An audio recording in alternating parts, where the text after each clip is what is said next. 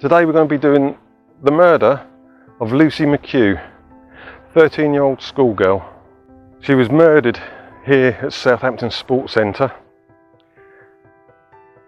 on the 25th of July 2018.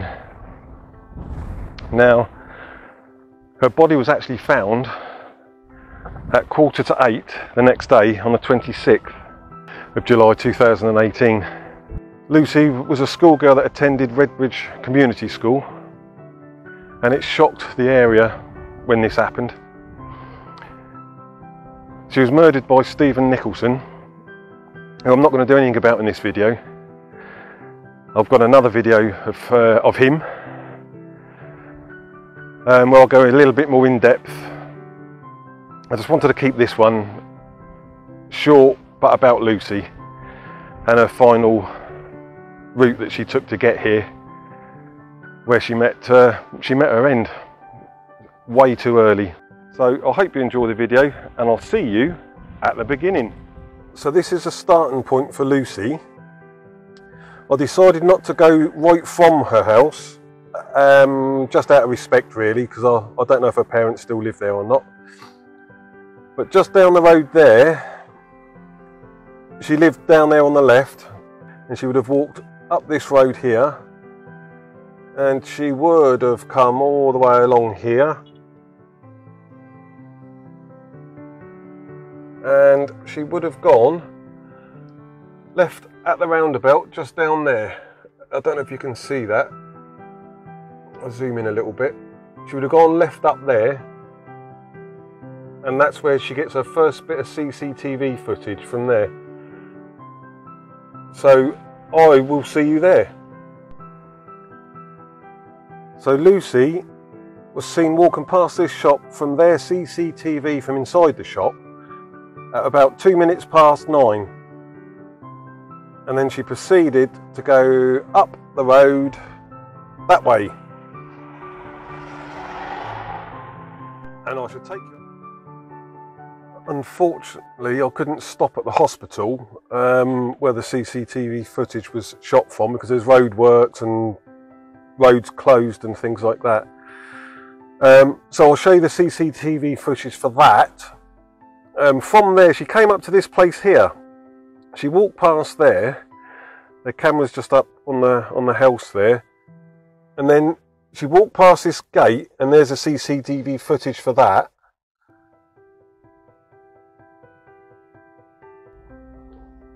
And then she walked from there all the way up that road there, and as you can see, yet again, there's actually road works, and the road's shut up that end for going that way.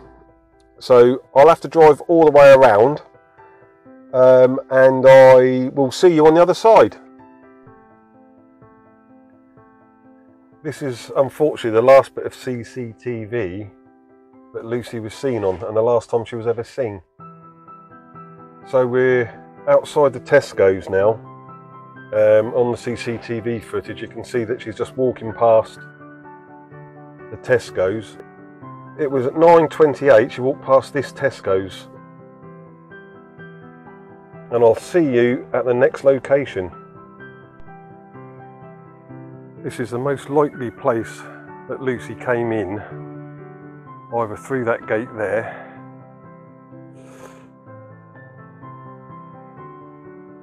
or through this gate here. But what she would have done is walked up this way here. So I'm going to do the walk now, but then we fast forward it so you don't have to do the whole walk yourself.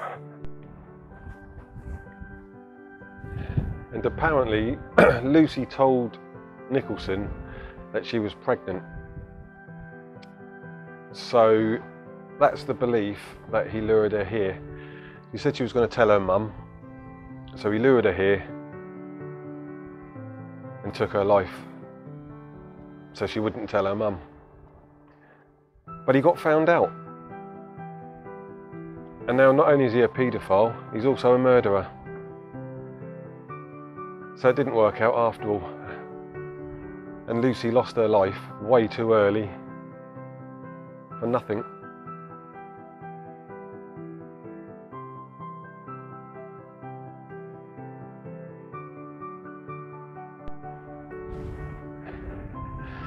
So just up here is where Lucy's body was found by the dog walker.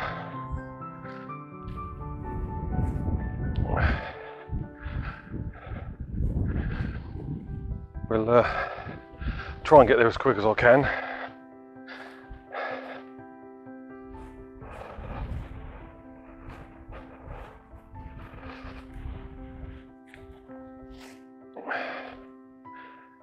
She would have walked through here.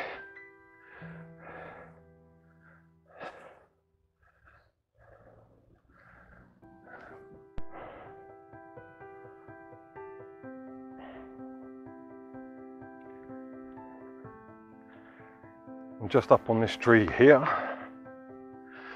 still got some ribbons and stuff that was put there. And Lucy would have come down here. We're not sure if she's on her own or with Nicholson.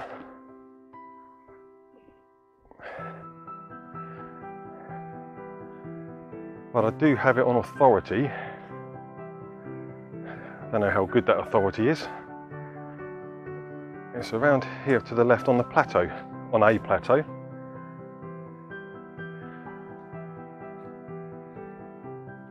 Up here.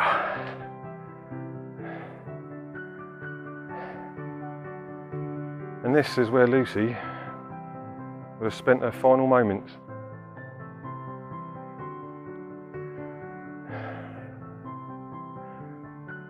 Such a waste of life.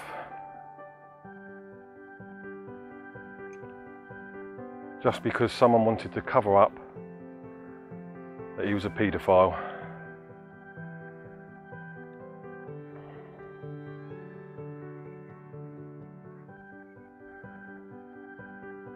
What an awful way to lose your life.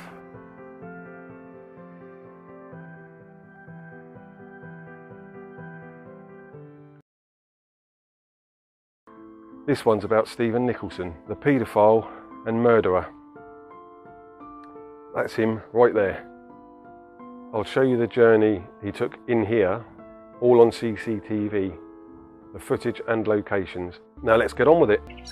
This is the place where Lucy McHugh was murdered by Stephen Nicholson.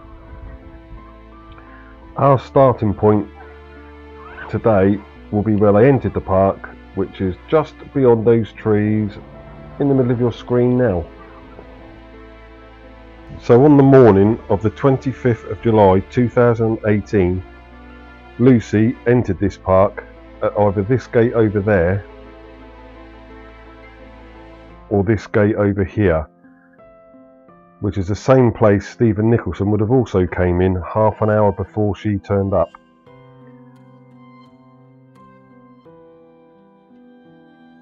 You can see the route Lucy took on my previous video, which I'll put at the end of this video. But Nicholson, when he came in, he was riding his bike, and this is the route that he took. We've got CCTV footage to show when he came into the park, and I'll show you that when we get there. You know, any sudden death is a tragedy, but the violent death of a child is just heartbreaking.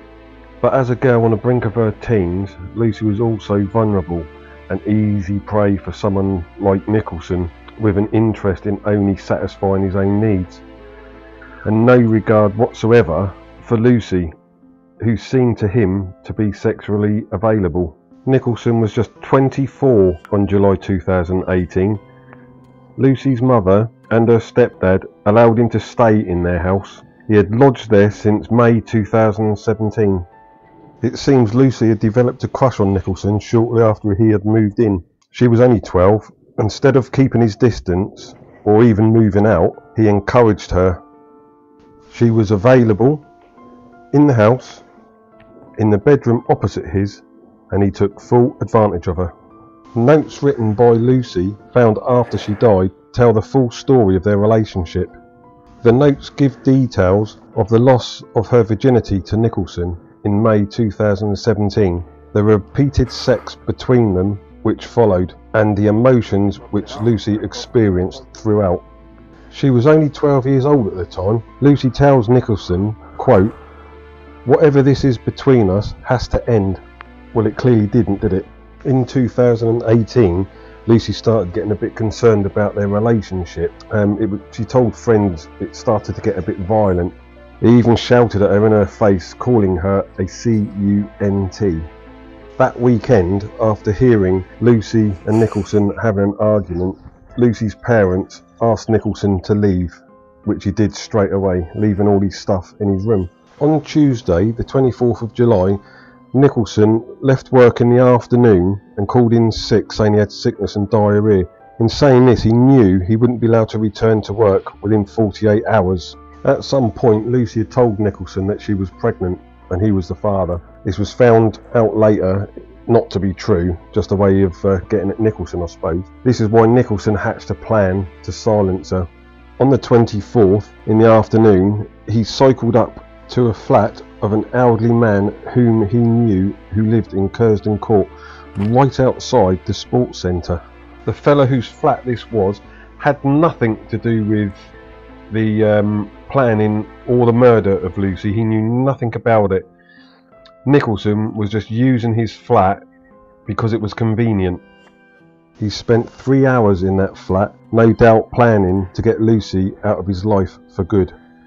He ordered some clothes off Amazon and some trainers to be delivered the very next day, on the 25th. On the night of the 24th, him and Lucy had spoken over Messenger, and he had persuaded her to meet him at the sports centre the next morning. And on the 25th of July, Lucy left her home just before 9 o'clock to go and meet Nicholson up at the sports centre.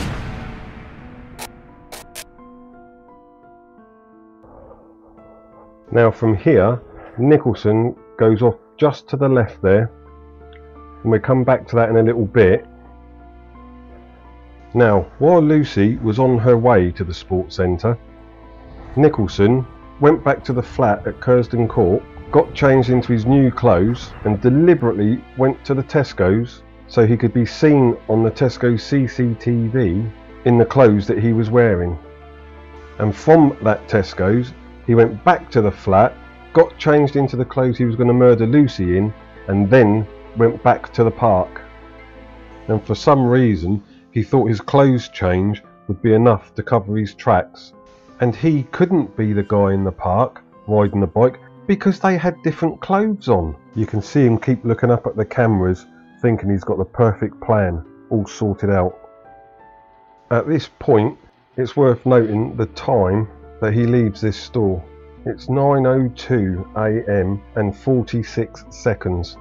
And at that exact same time, it just so happens Lucy was walking past the Premier convenience store.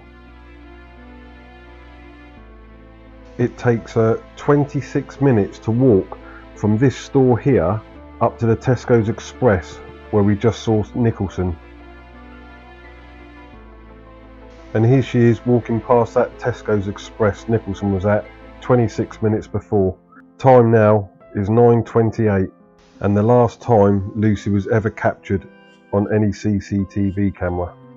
So this is the bit when Nicholson went off to the left earlier on, about a minute ago when I told you. Where the arrow's pointing at, that's where we were. Now at the top of your screen there, in the blue circle, that's Nicholson coming along that grass path on his bike in his murder clothes. He must have known about the CCTV cameras, which is why he obviously changed his clothes. And this is what the route looks like now, where he came along there. Look, there's the lamppost where we first saw him from. Quick cut across the grass and down the pavement. At the bottom of that pavement, it brought him to this part here. You can see on the footage of him riding up and down, most probably looking to see who was about. Is it safe to do? He must have thought he'd covered every single angle. He's just watching there, look, riding up and down, literally scoping the place out, waiting for Lucy to turn up. is over by a little boating lake there. We'll go over and have a look at that boating lake, which he went around, where he was planning what he was going to do, how he was going to do it. I think he was confident now that he was going to do it. So we're on the other side of that fence now, looking in the same direction. Just in front there is a boating lake. That's where he was riding up and down in between those two trees. He rode all the way around this lake and then came back, and it's just at that point where he goes off to see or goes off to meet Lucy. Right, while we're just on the way over to the other side of the lake there, we'll just take this time to ask you, if you're enjoying the video so far, subscribe, like and comment. That would help the channel immensely. And if you do that for me, what I'll do for you is another video. It's a win-win, you know it makes sense. Now when we eventually get on the other side of here, when I pan round, you'll see pretty much the whole route that Nicholson took while he was in here. Now again, our starting point is there. Nicholson rode along this little ridge here, down the path. He then came around in between these two trees here, rode up and down. Now just incidentally, while we're at this point, right about there, that's the entrance of a path that goes into the woods where Lucy's body was found the next day. So from here, Nicholson, after finishing his ride around, he went along this little path that goes along here and out and straight on the CCTV. You can see where he went. Look, he rode along there. Now this is worth noting the time again. It's 9:39. This is 10 minutes after Lucy walked past the Tesco's Express. It takes 5 minutes from Tesco's Express to get to the park, so Lucy must have been in the park for at least 5 minutes already. Nicholson rode down that way to take the same route up to where he murdered Lucy. I can only imagine they've been there before, and this is where he planned to meet her. And this is the route that Lucy took right up to where the entrance is where she was murdered, that Nicholson then followed after she had been there 5 minutes later, and then met her in the woods. Lucy's body was found here the very next morning. You can see the video that I did of Lucy and her murder site on the video that I'll show you at the end of this video. But from here on, Lucy is now dead, murdered by Stephen Nicholson, stabbed 27 times about the chest, neck and face, with defensive marks on her arms, trying to save herself. She died by blood loss from a carotid artery being severed. It's not known if Nicholson stayed until she died or left while she was still dying. He left the park and went back to the flat at Curzon Court, got changed out of the clothes he just murdered Lucy in, back into the clothes that we saw him in that Tesco's Express, and then he left and took the same route back home, going past that same Tesco's Express, and this is where the CCTV picks up from. And notice the time, it's 4 minutes past 11. We can only estimate by the times that we've got from the footage that Lucy must have died somewhere between 10 to 10 and 10 to 11, somewhere within that hour. We're now watching Nicholson on his way home, actually taking the same route that Lucy took to get to the park an hour and a half beforehand. On his way home, someone from the police analysis that were checking on phone pings discovered that there was a slight deviation on his route home, his most direct route home, coupled with the last few bits of CCTV. So they went back and they had a look at that deviation, and that is where they found the clothes that he wore to kill Lucy that he had dumped. And these items had Lucy's blood on and Nicholson's DNA.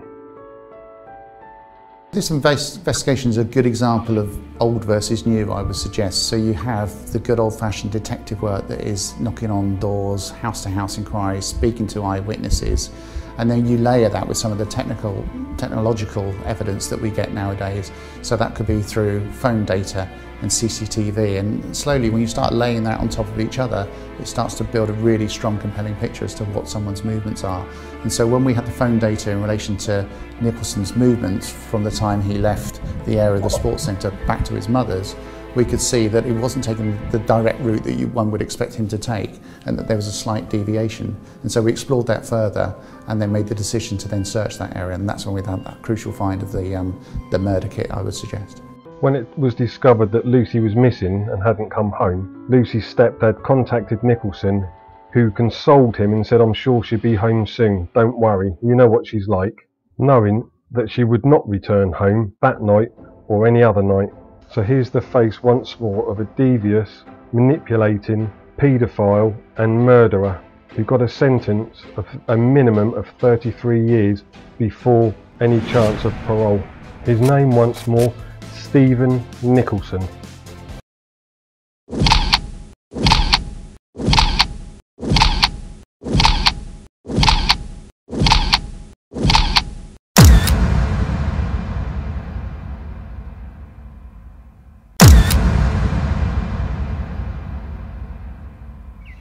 We are at Hollybrook Cemetery to pay our respects to Lucy McHugh. Lucy was born on the 24th of October 2004. Lucy's family describe her as a little hurricane full of smiles and lip gloss, wearing the brightest colours, with no care on what anyone thought. She was a real individual and never followed the crowd. On the 25th of July 2018, Lucy McHugh was brutally murdered. She was only 13 years old. Her body was found in woodland at Southampton Sports Centre by a dog walker early the next morning on the 26th of July. You can see the site and more details on this on another video that I did on my crime files about Lucy McHugh's last walk. The link will be at the end of this video. After the discovery of Lucy's body, soon police had someone on their radar. This was Stephen Nicholson. It's being said, why would her parents have Nicholson living in their house? Well, Nicholson was a friend of Lucy's stepdad and needed somewhere to live as he'd fallen out with his mother. So they let him have the spare room where he lodged. That's something that a friend would do, wouldn't it? Help out another friend. They had no idea of his dark side, that he was a paedophile. That's something that paedophiles would most probably keep to themselves, not make public. Lucy's mum got him a job at a care home and he passed their checks also. Once he moved in, he soon started grooming Lucy, who eventually grew a crush on him. After a while, Lucy told her cousin he was violent to her and she was scared of him. At Lucy's home, Lucy and Nicholson were often arguing. He used to call her a little 13-year-old child. At times, he was angry at Lucy, shouting in her face. Though so young, Lucy seemed to have stood up to him, telling him on the Sunday before she died that it was his fault and that she had a hold over him. That weekend, her parents, fed up with the argument and with a new baby in the house, had asked Nicholson to leave. That same night, Lucy told her stepdad that she wanted to tell her mother and him something, but her mother came home late after Lucy was asleep and the moment passed. They did the right thing by Lucy by asking Nicholson to leave, but it was too late. Lucy was already in a sexual relationship with Nicholson that started when she was just 12 years old in 2017. Lucy and Nicholson had fallen out. Lucy said to Nicholson she was going to tell her mum about their relationship. It's at this point Nicholson decided to silence her. There's a reason why I didn't put Lucy's grave on my other videos at the end, is because I had trouble finding it, and I'll show you why when I get there. So let's just take a trip over to her grave and I'll show you the reason why. I believe it's over that way, and I think I found it. It's over there, but we walk all the way around. Lucy was laid to rest on the 27th of August 2018, which is 1 month and 1 day after she was murdered by Stephen Nicholson. It's really, really sad that he had to do what he did for his own self-gain. Here we go. Looks like she's visited quite a lot because the grass is quite depressed here.